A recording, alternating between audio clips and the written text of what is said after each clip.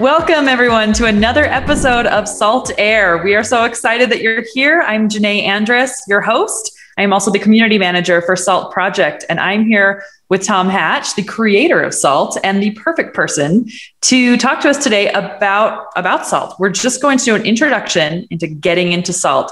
We're going to get granular on Salt. It's what we do here in Salt Air. Tom, how you doing? I'm doing pretty good. Awesome. So we want to talk about just an introduction to Salt. If someone's just getting started, walk them through it. Okay. So a lot of people think of Salt primarily as a configuration management system. But Salt is fundamentally, at its core, a remote execution command and control system that just happens to have the world's best configuration management system built into it. And so what I want to do is show you all how to set up a Salt master and a Salt minion. Okay, so installing Salt is generally pretty easy. We've got instructions online to install Salt. If you're running a major Linux distribution, it generally ships with that Linux distribution's package manager, and you can just yum install, DNF install, apt-get install, pacman install Salt. You can download an executable and an installer for Windows, et cetera, et cetera, et cetera. But in this case, I've already got Salt installed. So the first thing that we do is we start up a Salt master. The Salt master is a server that's going to be controlling all of your Salt minions. And so then how Salt works is that the minions make a persistent connection back up to Salt master. And so the Salt minion itself just has to be configured to know where its Salt master is. If you don't configure them, then it will default to a DNS name, which is Salt. Otherwise, you can configure them to go to a specific system. This is a very simple single machine example. And so I'm just telling it that it's on my local box. And so the Salt master is localhost. And so now I can say Salt minion, and I'm going to get an error, which is great because the error says exactly what we need to know. The Salt master has cached the public key for this node. Salt minion will wait for 10 seconds before attempting to re-authenticate. What's happened is that you don't want to let into your group of minions here somebody who's rogue. And so, of course, all of these systems need to authenticate. And so that's what Salt Key is for. We can see that my laptop, whose name is clearly Fenrir, has attached into this Salt master, and it wants me to accept its key. And so I'm just going to be less than secure in this demo and say I'm going to accept all keys. Salt Key has the ability, of course, to check fingerprints and validate keys and tell you what the fingerprint of the key is on the minion so that you can fully validate that key. We're not going to do that right now because this is a demo. But now that that key has been accepted, that minion has connected up to my Salt master. And so now it is ready to accept commands. And so we can see that I ran the world's simplest Salt command, where I just say Salt. I give it a target, in this case, everybody, and then a function to run. At its core, what Salt does is allows you to run in parallel from a vast collection of functions on all of these managed systems. And in those functions, we have everything from test.ping, which just says, are you out there, to saying what is the version of the Salt minion that's currently running on this remote system, to being able to say... So this is the part where people can really get creative about their own particular needs. Right, because the available functions are beyond vast. So I just ran package.list packages, which listed all of the installed software on that minion. And so you can see, for instance, I really like to emulate Super Nintendo games. We just got to have fun every now and then, I suppose. I mean, N64 is really where it's at, but that's fine.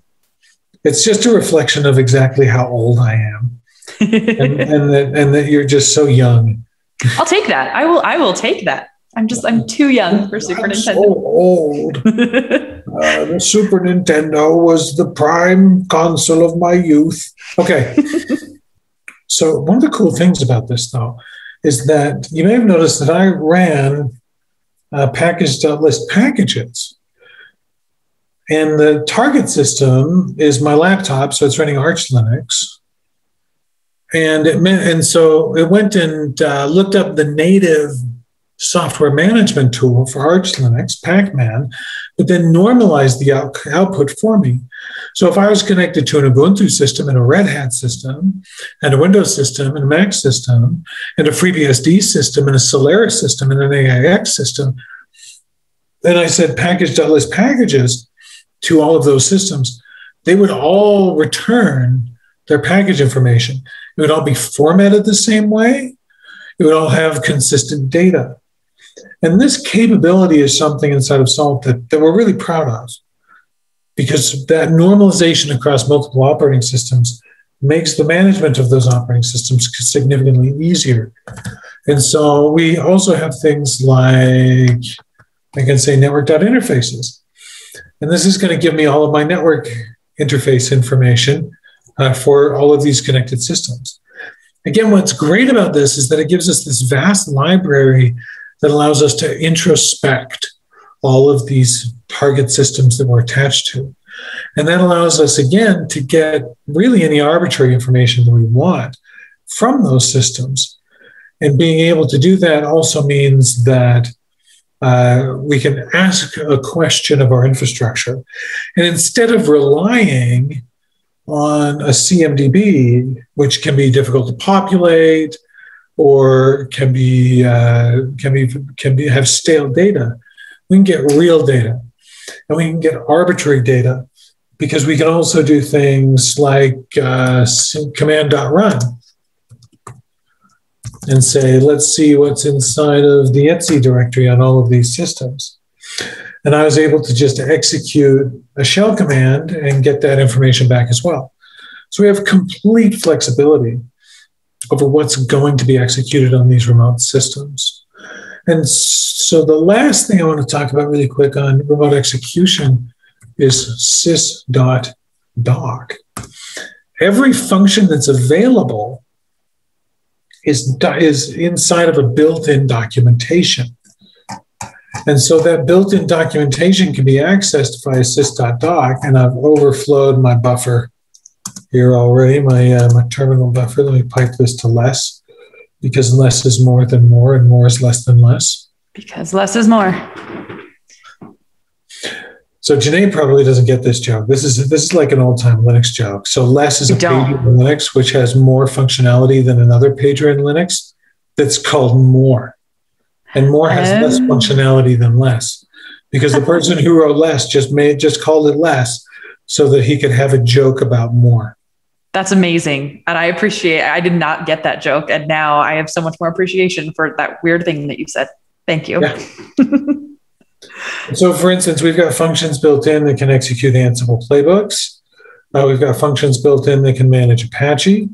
We've got functions built in that can unzip archives and use archives as software and configuration deployment. And it goes on and on and on and on. And like there's ButterFS in there and shrooting and cloud integration. And it's a long list because we're at the C's right now. And there are Z's in this list.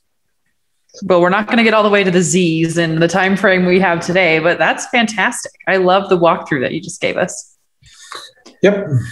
So what would you say is something that you see most often when people are first using SALT? What's the most common initial use? And it's a tough question because I know the sky is the limit with SALT. The most common initial use is configuration management. It is to set up a server and configure it in an efficient way. Very common for people to be implementing this inside of DevOps pipelines. but there's so many things that we see people use it for. It's not just used for test infrastructure. It's not just used for being able to build container golden images inside of pipelines. And it's not just used for configuring and managing virtual machines and hardware.